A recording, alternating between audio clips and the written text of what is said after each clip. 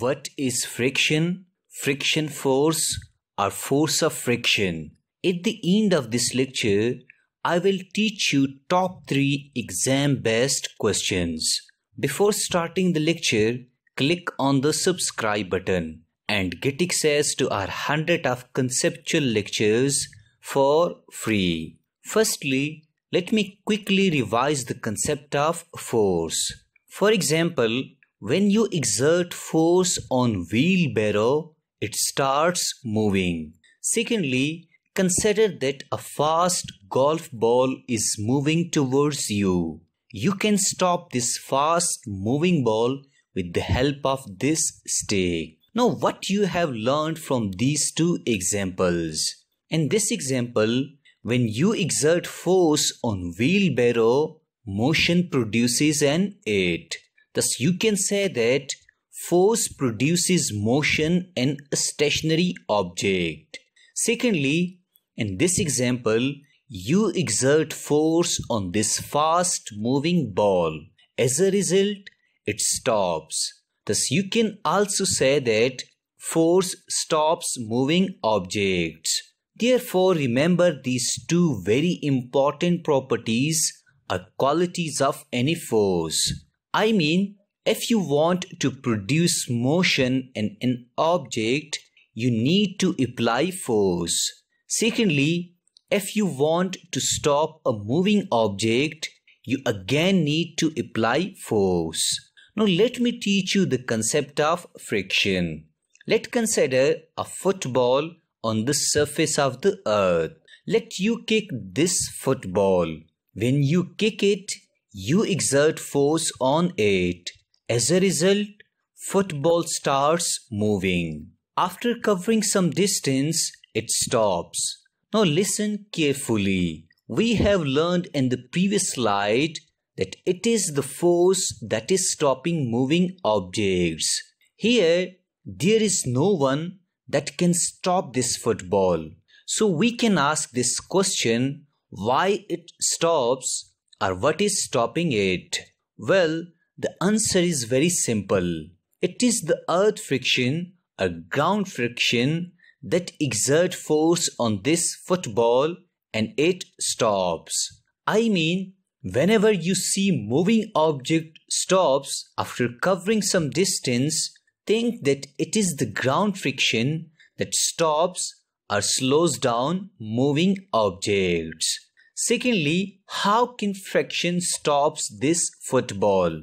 Well, if the football moves in this direction, the friction force acts in opposite direction. Friction force always resists moving objects. Remember that friction force is denoted by small f.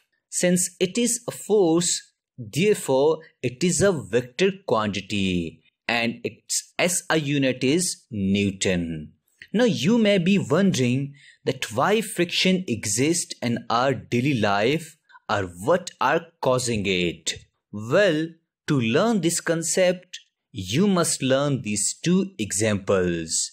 Let's consider a smooth surface and a rough surface. Let you place a football on a smooth surface and on a rough surface. Firstly, you kick this football, it covers some distance and then stops due to ground friction. Secondly, you kick this football, it also covers some distance and then stops due to ground friction. Now here is the important question. Which football is covering more distance? Well, your answer would be the football on the smooth surface covers more distance than on the rough surface or irregular surface. Thus, we can say that friction exists due to the roughness of ground. Let me repeat this important statement. Friction exists due to the roughness of ground. Larger the roughness of ground, larger would be the friction force and it will therefore resist objects quickly. You may be thinking that there is no roughness in this surface. Then why football stops? Although This surface seems very smooth, but its microscopic description reveals that still there is some sort of roughness. Thus remember that friction is due to the roughness of ground or due to the roughness of any surface. Now let me teach you top 3 exam-oriented questions. The first question is, how can we reduce friction? Well, we can reduce friction of any surface or any ground by 3 simple methods. Firstly, by polishing. If we polish the surfaces, its roughness would be decreased.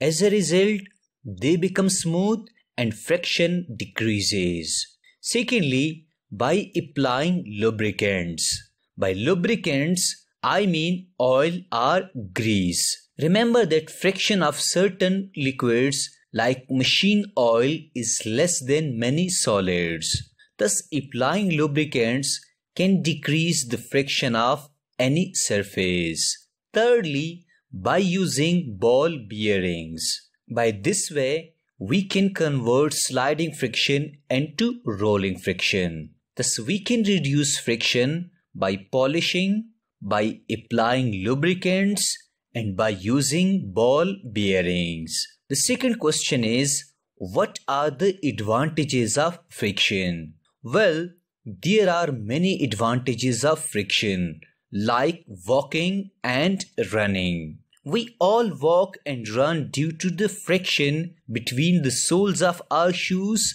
and the ground. Without ground friction, we won't be able to walk or to run. Secondly, holding nails and wood. It is the frictional forces that holds the nails or screw and wood.